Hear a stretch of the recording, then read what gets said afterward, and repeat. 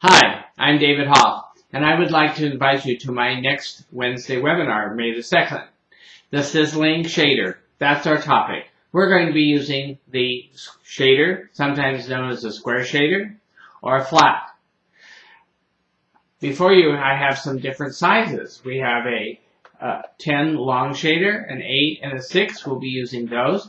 And then I've added to my line some what we call short shaders, a 10, a 6, and a 2. So the short shaders have their own special niche in the Fine Arts painting.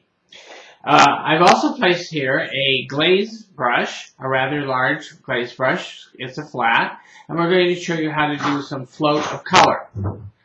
The float of color will help us with shading and blending and highlighting. So join us for a sizzling shader work on May the 2nd at 5 Pacific Time, 8 Eastern Time, and all the time zones in between. And remember to bring your questions, and we'll be doing some brushstroke, some shading, some blending, and you'll understand why we use a shader more often. See you then on May the 2nd.